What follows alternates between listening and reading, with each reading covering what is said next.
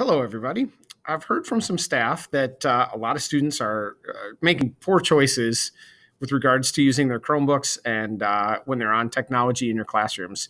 Some kids are watching videos, playing video games, or otherwise off task. And we have Securely to help us manage the classroom in that regard. The district has paid for Securely. All staff have access to it. And it's really easy to use to monitor what students are doing in your class, and it offers some tools to help you manage those behaviors.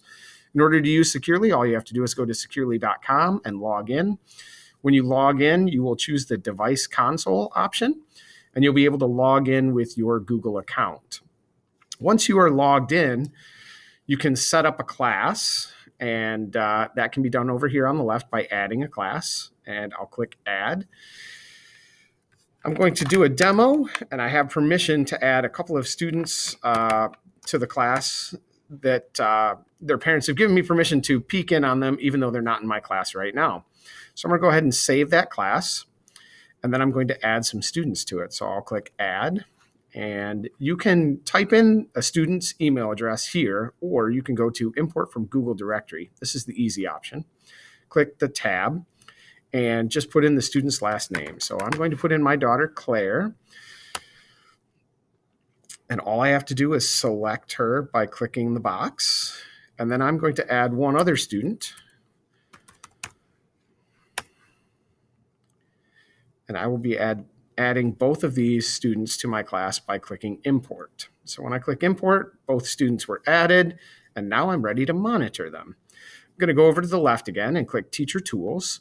When I click Teacher Tools, I have the option of monitoring a class. So I'm going to go to my demo class, Demo 2, and in there I will find two students who are ready to be observed.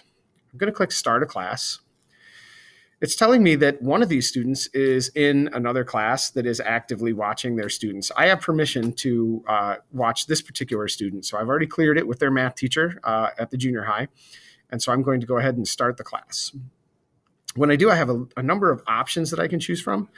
I'm going to quickly change this so that the duration of this observation is only going to be 5 minutes, but you could also set it by time for when the class ends. When I click Start, I will be able to see what these students are up to. So my daughter is not working on a class right now, or she's not using her Chromebook, but this student is using their Chromebook. If you have a troubled student, not a troubled student, but a student who's causing problems and you want to pin them to the top so you can monitor them easier, you can click the pin option. You can chat with students. There's a history of interactions that you can record with students. And this device view icon will let you see what the student is seeing on screen. This student is working on math pathways, is on task, and doing all the right things. However, if she was off task, you would be able to delete tabs that she should not be in. So it's a great way to monitor what students are doing. You can see your entire class, and you can keep an eye on the students very easily. There are advanced features like screen lock, where you lock the student's screen, site lock, where you lock them onto a particular website. There are a number of options that you have where you can interact with individual students. So I could send a website to a student if I was helping them, or you can send websites out to the whole class using this push URL. You can do announcements. You can share your screen. To look into these advanced options, the tech department, of course, has a technology guides and tips folder set up for us. And in that folder, you'll find a Securely classroom management folder.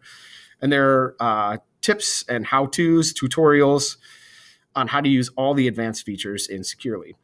So I want to stress that Securely is an easy way to monitor what students are doing on Chromebooks in your classroom. You should only use it with students that are in your classroom. And of course, I had permission to check in on some other students today. But it's a great way to monitor your class and manage some of the behaviors you're having. If you would like more help with Securely, please let us know. Any one of the coaches will be happy to help you out and get you up to speed, help you set up your classes, add students, and use some of the features. Thanks a lot.